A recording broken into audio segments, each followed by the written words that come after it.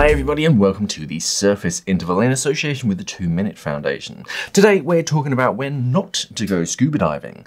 There has been a part 1 to this video that will have just popped up somewhere in one of these corners of the video, but there are obviously plenty of times where you shouldn't go on a dive. As bright and fun as the advertising is, scuba diving can be dangerous and is always important that you never let yourself be sort of press-ganged or pressured into going onto a dive that you don't want to.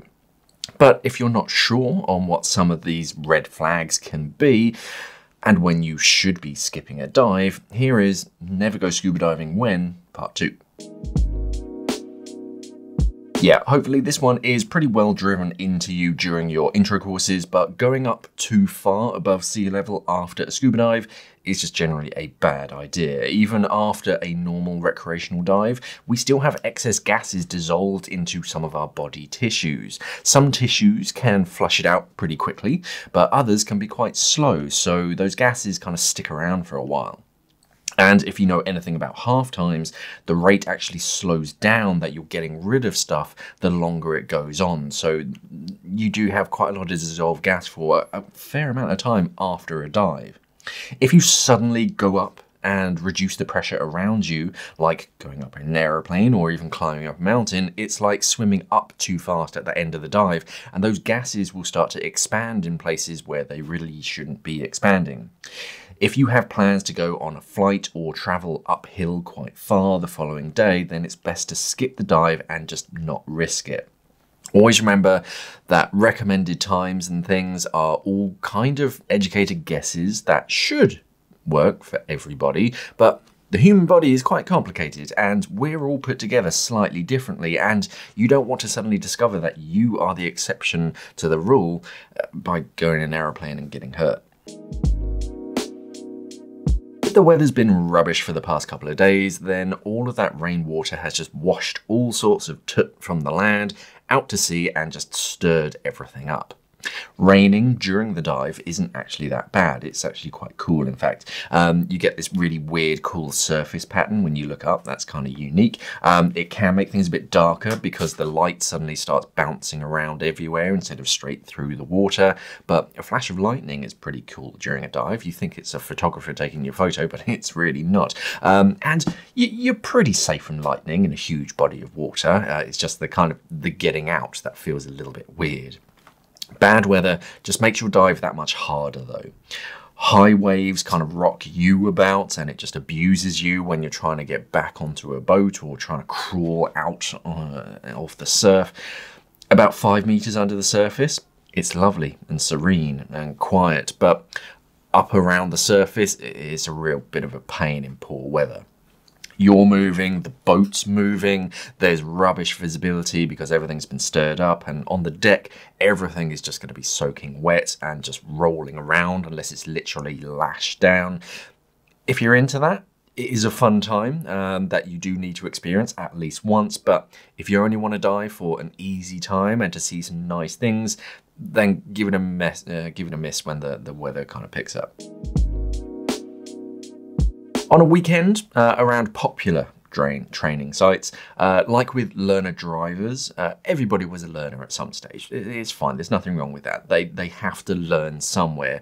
But if you've waited an entire month or your work week or something to go diving, and you go to a popular dive site just to test out your equipment or something with nice easy entry points and things to see at shallow depths, a nice easy dive for you, you're probably not going to see them because the schools will have their groups of students who aren't too good with their buoyancy yet, just kicking all the silt up and just ruining the visibility. Going on dives is much like tourist destinations. You want to avoid the peak times and the days and try to visit them slightly out of seasons when they're quieter, or the harder to reach more obscure places if you don't want to fight around the crowds. Even finding somewhere to park nearby on a weekend can be a nightmare. It's all very well and good that this guy here can be that much closer to the beach to walk his dog, but now I have to carry all of my dive gear that much further because I have to park half a mile down the shoreline.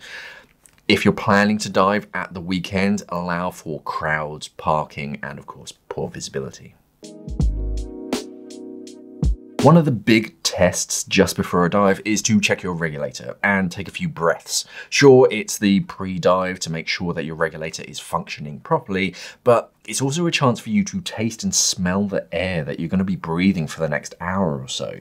Normal air doesn't usually smell of anything, depending on who's in your immediate vicinity. But the most important thing for a scuba diver is that there's nothing nasty in the vicinity of the compressor inlet when they fill your tanks.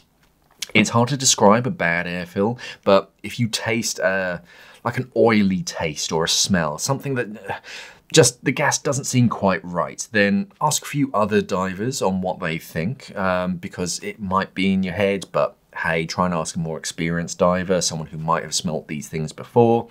Carbon monoxide from an exhaust doesn't taste or smell of anything though, but you usually get the exhaust fumes along with it that you can smell or taste. If you're ever in doubt about the air that you're breathing, then the best bet is just to swap tanks and obviously mark that contaminated or potentially contaminated tank. You don't want someone else picking it up and then not doing that test. And if your air is old, that can be quite dangerous. It's incredibly rare, but some divers have actually died because the air in their tanks had reacted slowly over the period of a few months in storage and actually created carbon monoxide inside of their tank, even though they just thought it was normal air. If your air is over 6 months old, empty it and just get a fresh air fill. It's not that expensive. The contents can change over long periods though. Most scuba diving takes place in lovely tropical waters, but before long, you can still get cold. I mean, I used to teach in a swimming pool that was kept at about 30 degrees Celsius, lovely and warm, but an entire day in that water temperature, it's always slowly sapping body heat away from you. And when your body is cold, a few things happen. The blood flow to your extremities starts to reduce and chemical reactions start to slow down. If you've been nice and warm at the start of the dive, then you've been absorbing lots of gas. But now that you're cold and there isn't as much blood flow to your hands and the actual surface of your skin, so that dissolved gas can't be flushed out at a fast rate now that you're cold, and it kind of stays where it is. A lot of dive computers don't actually take water temperature into account in their algorithms because the dive computer doesn't know how much exposure protection you're wearing, how thick your wetsuit is. If you're cold before you even get into the water, it's best to just cut your losses and skip the dive. Pop over to our SimplyScuba website and check out our ranges of thicker wetsuits whilst you're skipping that dive, and dry suit undersuits, of course, to help warm yourself up for the next dive. But never skimp on exposure protection. You need to keep your body at the perfect, natural, normal temperature throughout the entire dive and in between dives as well. If you're cold, then you increase your risk of decompression illness. And that's it. Those are the only ever reasons why you shouldn't go on a dive. Now, obviously there are more reasons, like if you've just been hit with a tranquilizer dart, or the water is literally green and bubbling. I'd probably skip that dive.